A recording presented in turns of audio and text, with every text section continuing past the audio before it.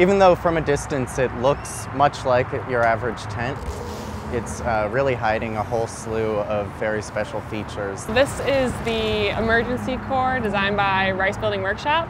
And it's generally our outreach to the community within the architecture school, where we build projects that help both the local community and the community at large. It was kind of designed and fabricated last semester by a group of students for the purpose of trying to think of a structure that would be able to be deployed after a disaster like a hurricane or some other kind of natural disaster that could provide things like pure water, a toilet. This is the compost toilet right here.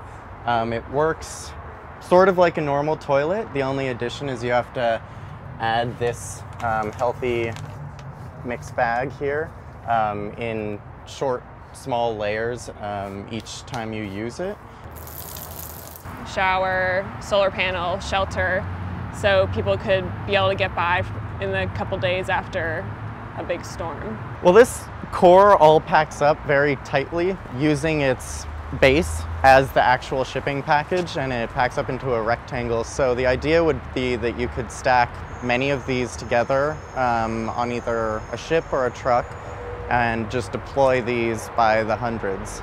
The floor lifts it about a foot off the ground, and it's a permeable surface, so you can shower inside and the water just drips through. It's a pretty sturdy system we have going on, and it allows for a lot of ventilation, improving the health of the whole set of rooms in there. The emergency core serves to preserve the dignity of people who are in a really weak moment after a disaster time when they, don't have power or water. It gives them a place where they can, change, have a little privacy, refresh themselves with a shower, and just be able to function as like a real human being when they maybe otherwise wouldn't be able to.